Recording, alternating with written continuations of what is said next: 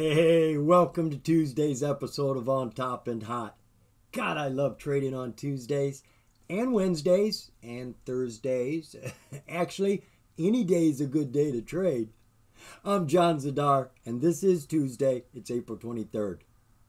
Now, what I like to do on this show is just to share my own personal due diligence with you on a hot penny stock.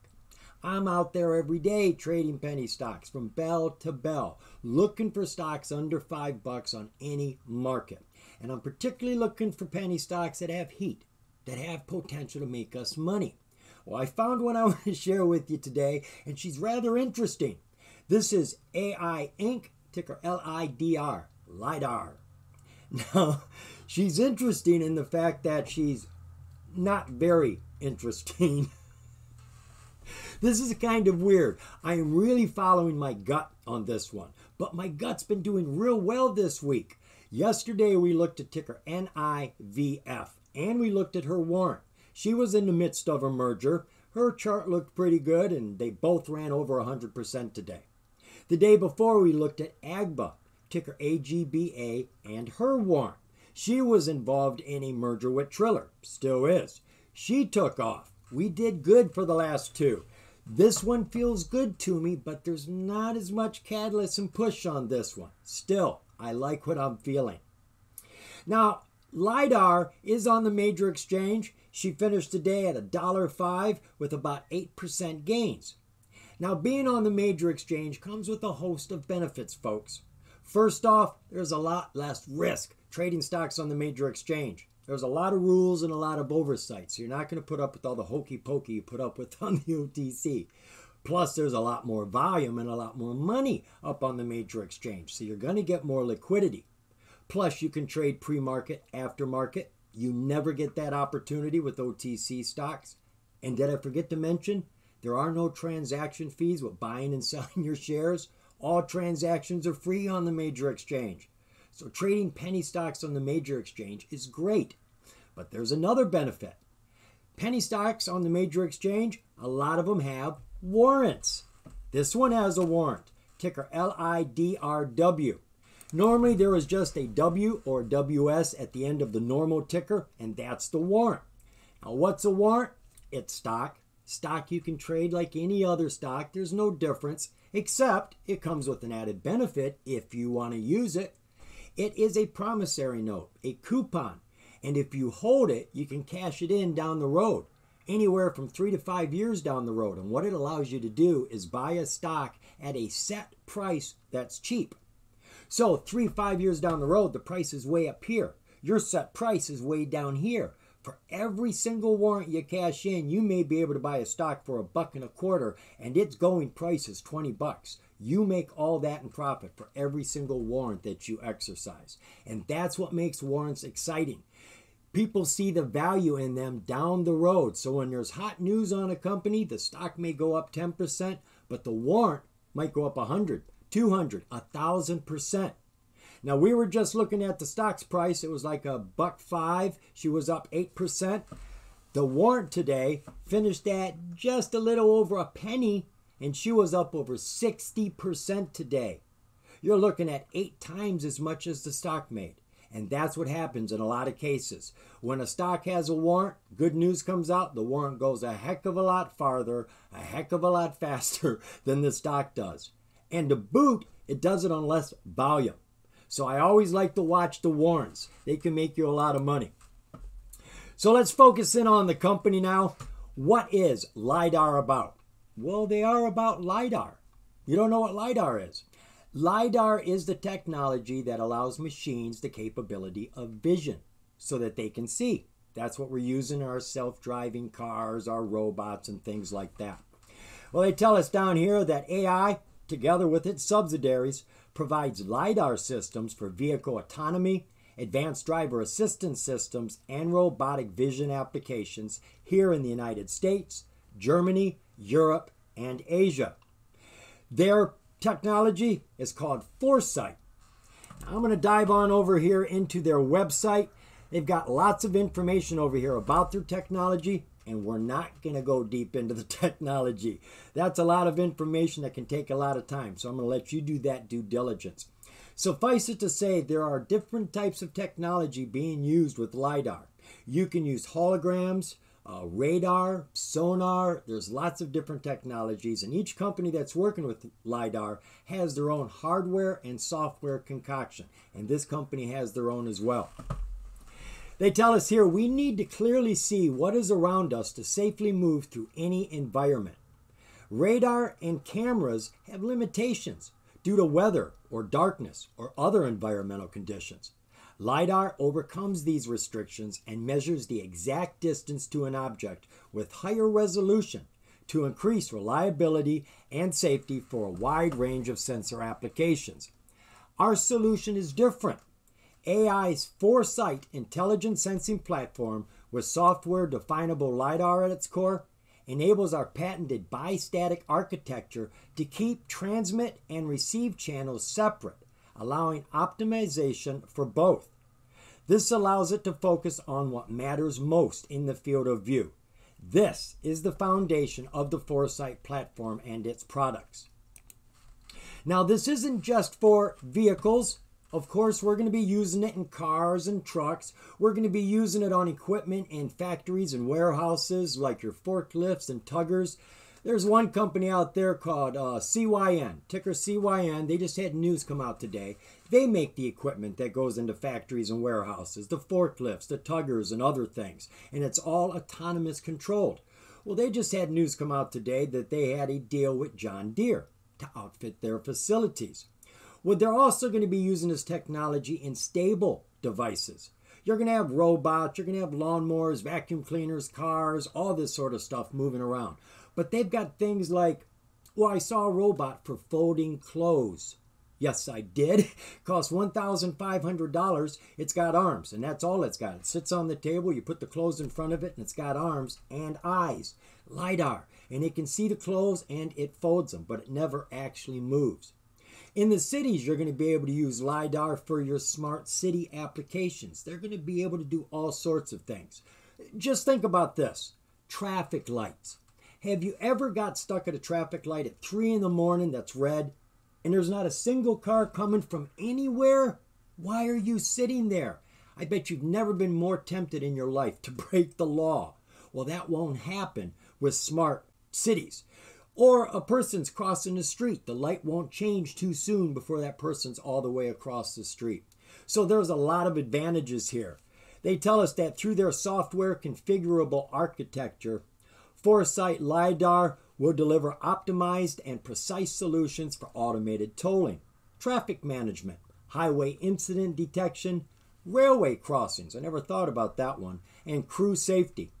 This helps prevent accidents, reduce traffic congestion, and increase municipality savings for a safer and more efficient world. All right, let's take a look at the relative volume for the company now. Now, I ain't buying it. I looked at this earlier. She had 99,000 shares when I looked at it earlier today.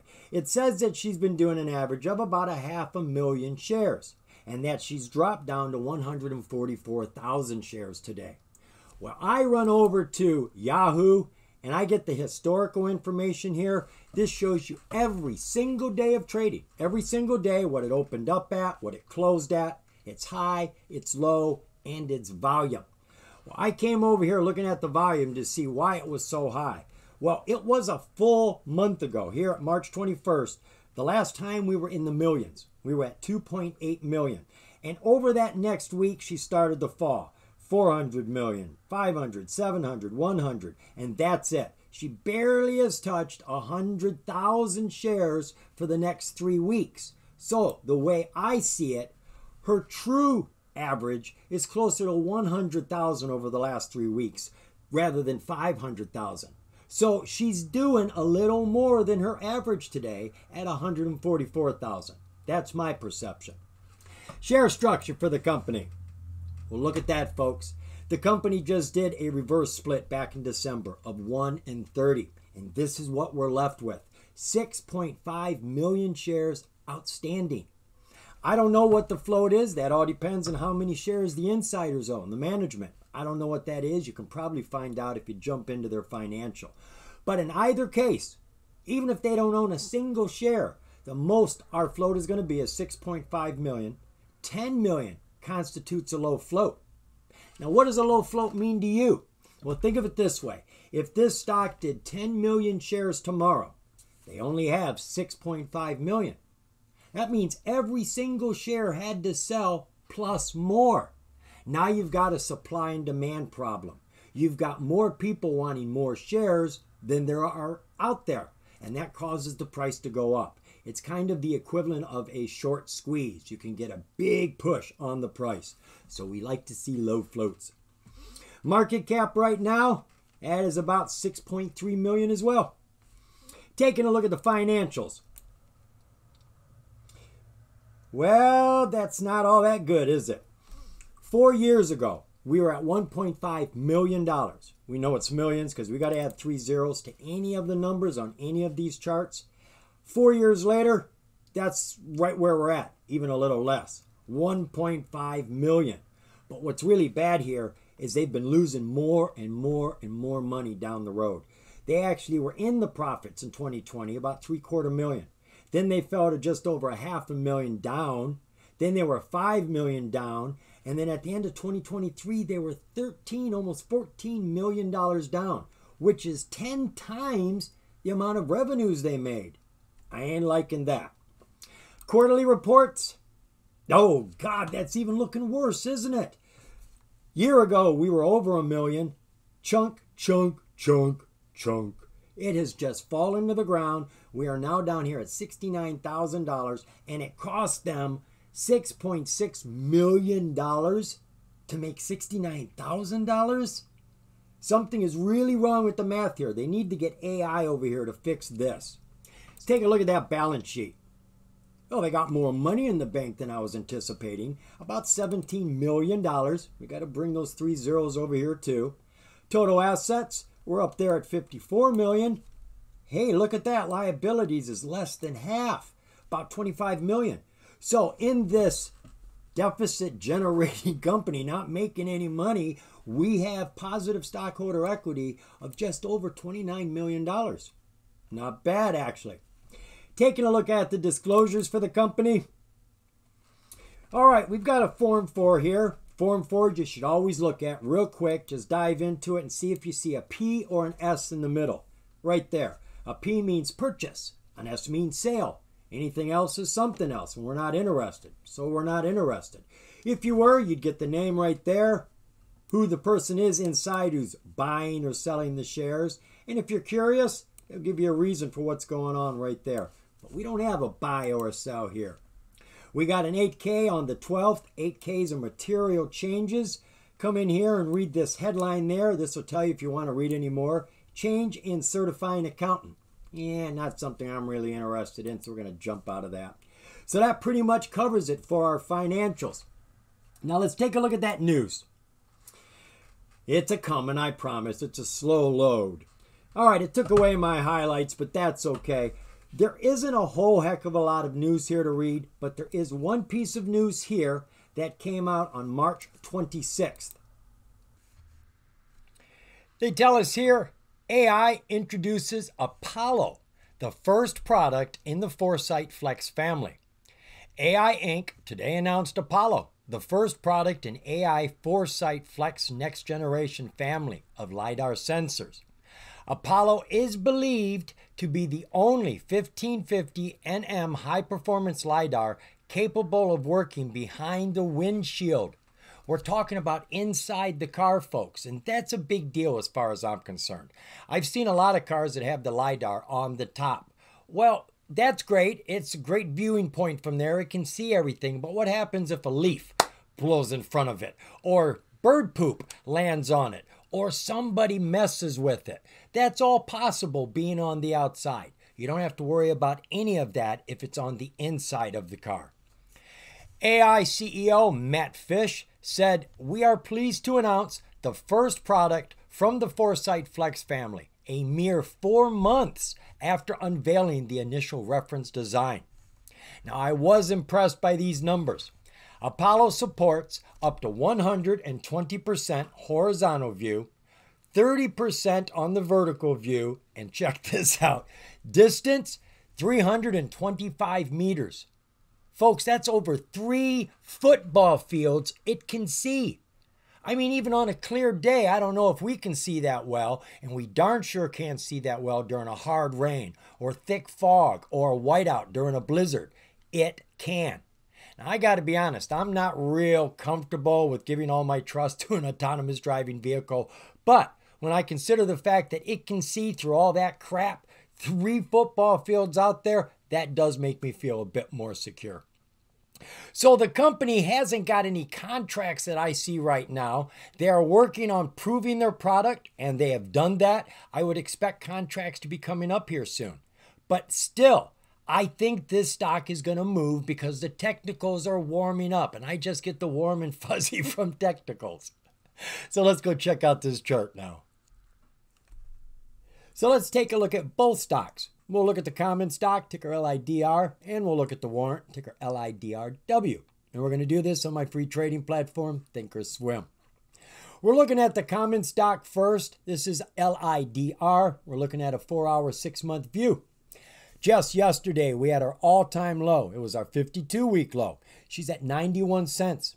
6 months ago, it says she hit a high of $16.28. Don't you believe it?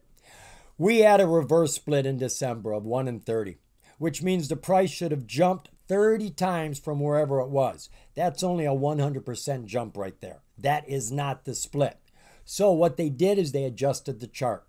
What that means is that everything behind the reverse split has been multiplied by that ratio of 30.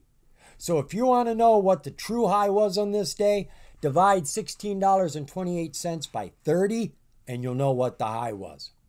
The good news is everything in front of the reverse split is still right. We don't have to use any extra math to read this. So she came down fast and furious and fell down to this strong support right there. And she's been on this for quite a while now. And when she fell down to it, she broke her trend. She was in a downtrend. Now she's in a sideways trend. That's half the battle right there. Quit falling. She was on this for quite a while, and then our 200-day SMA, which was falling fast and furious, started to change its radius. It's not as steep anymore. Now it's got the price's interest. The price jumped up there and tagged it. Just poked it, came down just a little bit, a controlled descent, then jumped back up there. Now this is where the problem begins. She thought she could stay up there. No. That's too steep. That's a slippery slope. You try to stay up there now, you're going to slip and fall. And you're not going to have a controlled descent like you did here. You're going to topple all the way down like Jack and Jill. And that's what it did, all the way back down to this strong support. Then it came back up to the 200, tapping it. Then it did a serious crouch. Came way down deep like a cat would do before it jumps high. And that's exactly what it did. Lots of boosting power. Broke through the 200 with a big long wick, came down no lower than where she started from, sitting on an SMA, and pursued her climb. We had a big rip there, jumping from $1.37 up to $2.13, coming back down to the 9-day SMA, falling to the 200, struggling with it, falling under our strong support, down to that low bubble, and now off of our 52-week low, our all-time low, she is bouncing and starting to climb. Now this doesn't show a lot of heat, it doesn't show a lot of strength, but it looks good to me because of that 52-week low bubble. This is one of my inklings. Now, looking down at our oscillators, she looks like she is recovering. Looks like she is changing her trend right now, and I'm primarily getting that feeling because of these two oscillators. This is my PPO, percentage price oscillator, a lot like your MACD. You read them the same, you want that blue line on top of the other line, and you want them pushing up. Well, this is climbing, we got green bars accumulating, RSI is pushing up from the floor. Wow, it was down there at 32, and it is now at 51, which is still a bit cool, but that's a big climb. But it's these two that have caught my attention. When I see my ADX, this is what I like to call trend continuation. The only thing this is good for is a straight line. It's not about if it's going up or down or sideways. We don't care. All we care about is a straight line. Whenever the line is straight, whatever trend is on the chart is continuing. So if you have an uptrend and a straight line down here, as long as that trend continues going up, your line stays straight. When this line changes, when it changes, your trend changes. It was coming up because it was falling. Right there when it turned green, you see this change direction. Then it started to fall again, it changed direction. Well, when you see the PPO blue line going up and you see the ADX red line going down and they are spreading apart from each other, guaranteed 100% your price is rising.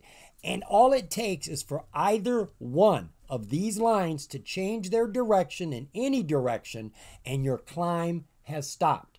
So if you're looking for an exit sign, working with either one of these is really, really good. Volume, not a lot of volume to talk about here, folks. We had a lot of volume back here when she was surging over the 200. Not a ton right now. Coming on down to that 20-day 1-hour view. So we've got a high 20 days ago of a $1.79. Fell down to that strong support and bounced off of it. Then hit her head on the 200-day SMA. She was trying to get over it, but could not find the strength. All of these SMAs are coming down on her head, pushing down. So we expected the price to come down with it until the SMAs start to turn. Now right here, everything looked like it was negotiating a deal to start climbing, but it didn't do it. Something went wrong. She fell underneath our strong support down to that low bubble. She is now breaking through the 50-day SMA. She's gotten on top of all the SMAs except the 200, and she is climbing right now, looking good. Now, I said she didn't have much volume. Well, it wasn't much compared to the others in the big picture, but as you can see, her volume was pretty strong today compared to other days. There were bigger spikes on other days, but congestion-wise, there was a lot of volume here.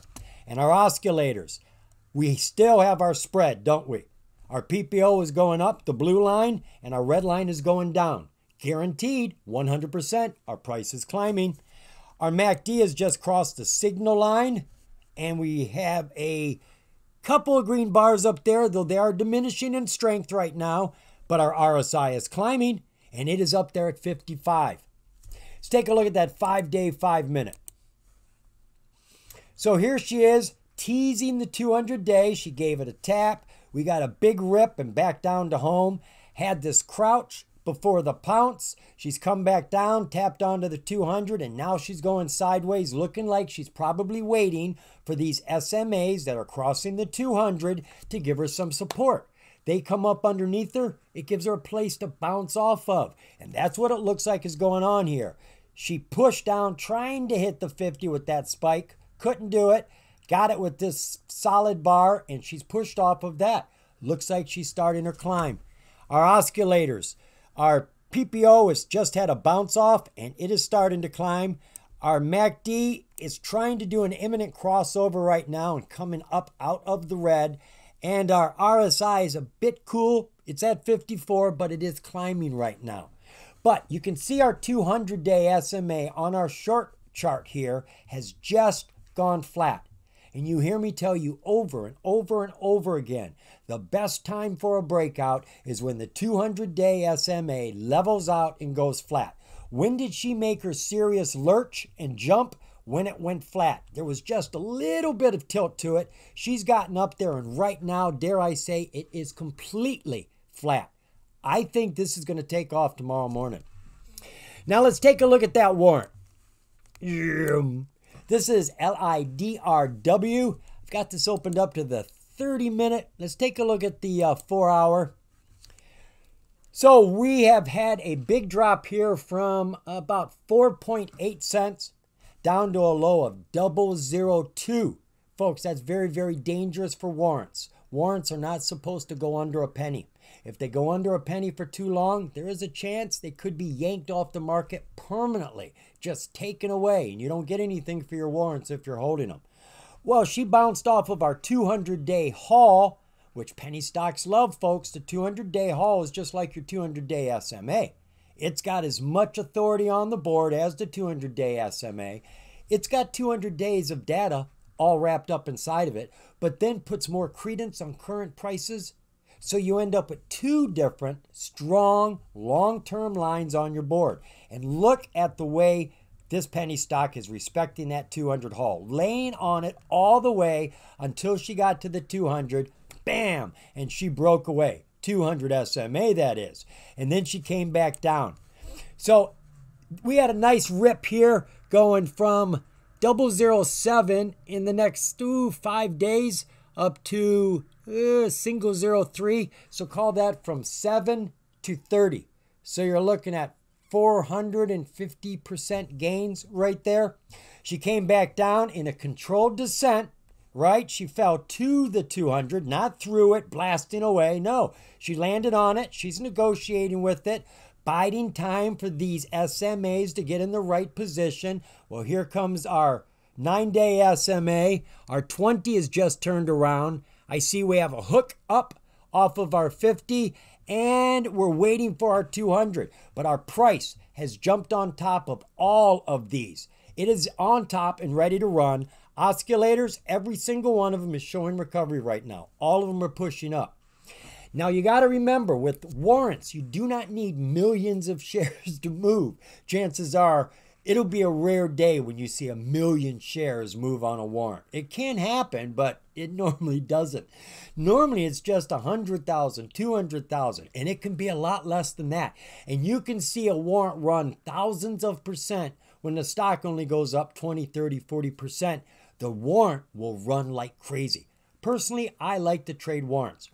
One word of advice, though, I have to give to you. Make sure you are monitoring your ask and your bid up here. Because of the liquidity problems, there's not as much trading going on with the warrants. You can easily see a big spread on the ask and the bid. The price may be down at 1.5 cents, and you see the ask is 10 cents. And you're going, oh my God, a penny to 10? Nobody's going to buy that. You'd be amazed. And you'll watch it jump from a penny to 10 cents, just like that. And you're going to get all excited. Go, oh my God, I just made 800, 1,000% gains. Hold on there, buddy. Put on the brakes. Look at your ask and your bid. Has the bid changed yet? Or does it still say a penny and a half? Probably still says a penny and a half, even though the price is up at 10. But that was one buy. Get a couple more buys at 10 cents, the bid will go up. But what you'll normally see is negotiations. Between a penny and 10, there's a lot of room. And you'll see the price drop to somewhere in between a penny and 10. And that drop will be where the bid goes. And it may drop to 5 cents. And you were down here at a penny. That's a 500% gain that you can take right now. Now, you don't have to sell everything. Sell half of what you got. Get back your money. Get back some profit. And let the free shares run wild. Last thing I'm going to leave you with is a choice, an option.